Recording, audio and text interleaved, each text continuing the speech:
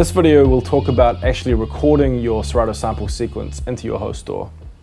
Serato Sample will work just like any other MIDI instrument in your DAW. So this means that it just records MIDI in to the DAW sequencer. So for example, if I record something over this drum beat,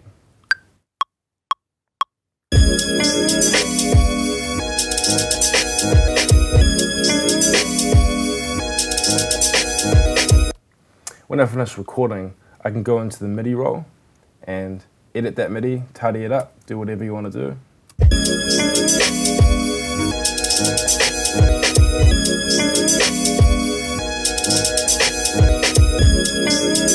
Something that's kind of cool that you can do with the MIDI roll and Serato Sample is when you've got your pattern in, you can go back to Serato Sample and use the auto set feature to change what pads are being triggered.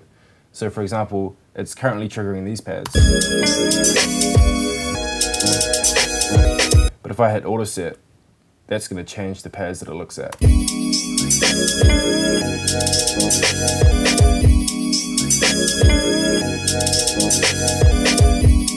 You can also save them as you go. So for example, I might like this E pad, so I'm going to favorite that. So when I hit find samples, it's going to leave it, but swap out the rest.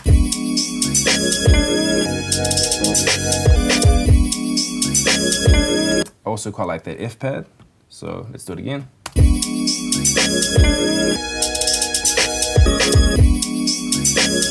So you get the idea. You can use the auto set feature to just quickly come up with a new or interesting sequence that you otherwise might not have thought of.